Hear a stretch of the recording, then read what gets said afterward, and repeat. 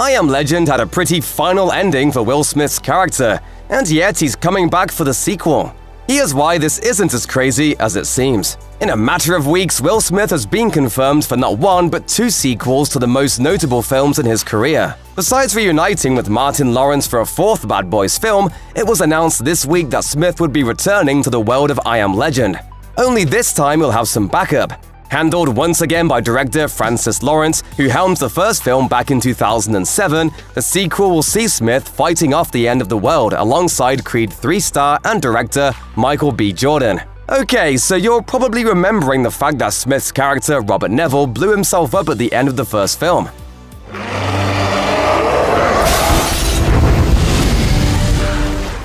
Neville applied the last nail to his coffin personally to provide a cure for humanity and put an end to those pasty, same-looking CGI Darkseekers, becoming a legend in his own right. You know, hence the name.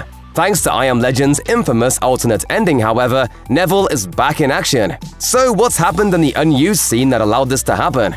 Available to anyone who owns a DVD player, the original home release of I Am Legend came with an alternate ending that is now being slipped back into the official canon timeline.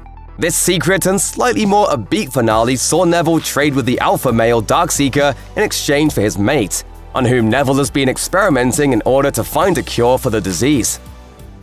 I'm sorry. After the creature flees with his group, Neville is shocked to realize that the Darkseekers are intelligent and capable of love. Neville, who has been capturing and testing Darkseekers, has become a legend in the eyes of the infected, who fear and loathe him as a monster.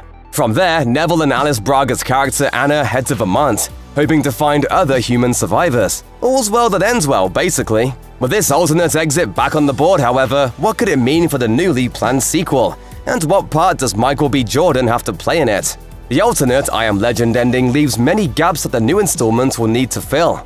For one, even after finding a cure, Neville's perspective has changed, having accepted that this new subspecies of humans don't want to be cured. Given that I Am Legend 2 is set years after the first film, this idea could cause some friction with other human survivors, Jordan's character included.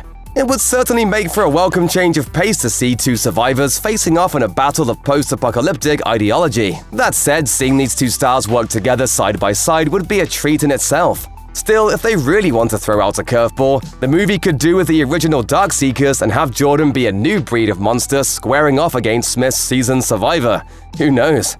Of course, while I Am Legend wasn't a huge success the first time around, the box office is currently thriving by way of legacy sequels. So there's a chance, if done right, that this could enjoy the same levels of hype as, say, Top Gun Maverick, only with fewer jets and more CGI vampires.